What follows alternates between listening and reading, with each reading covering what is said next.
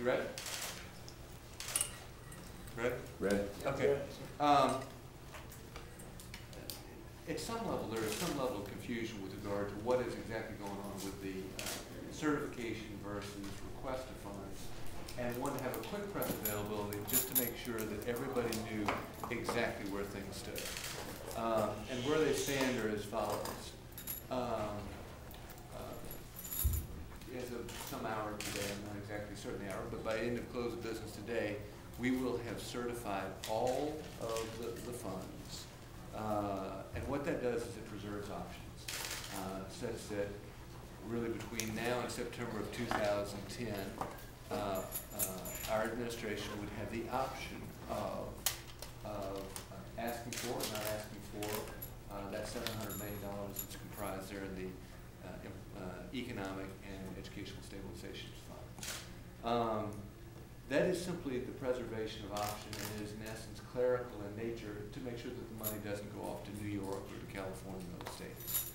What is absolutely constant in this whole equation and conversation is that we are not going to request that $700 million of money unless Senate budget writers, House budget writers, and this administration come together on a plan to pay down debt.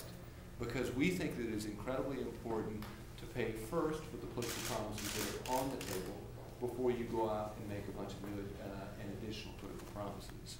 And at the core, that's what we're dealing with. I mean, it needs to be remembered the overall numbers. Last year, overall in South Carolina, we spent about $19 billion. This coming year, we're projected to go to about $21 billion.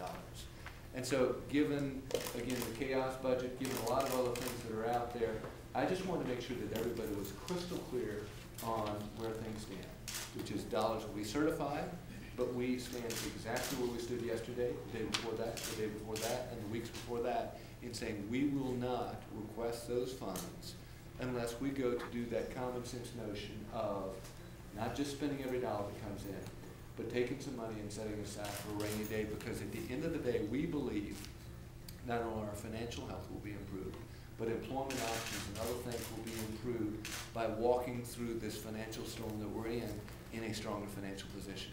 I think it's interesting that Gordon Sullivan, who was former Chief of Staff to the United States Army, once said that hope was not a method. And what a lot of people hope for, we all hope for, this economic storm that this country is enduring, that it will indeed be over in 24 months.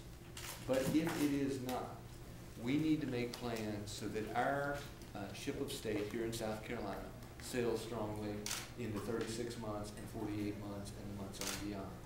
And at the end of the day, that's what this is about. Because when you rank 4th in the United States of America in what we allocate to debt repayment, those are dollars, those interest payments are dollars that don't go to teachers, they don't go to health care, they don't go to a whole host of important governmental services. So we're where we are, and I just want to make clear as to where the administration was, as to where things stand,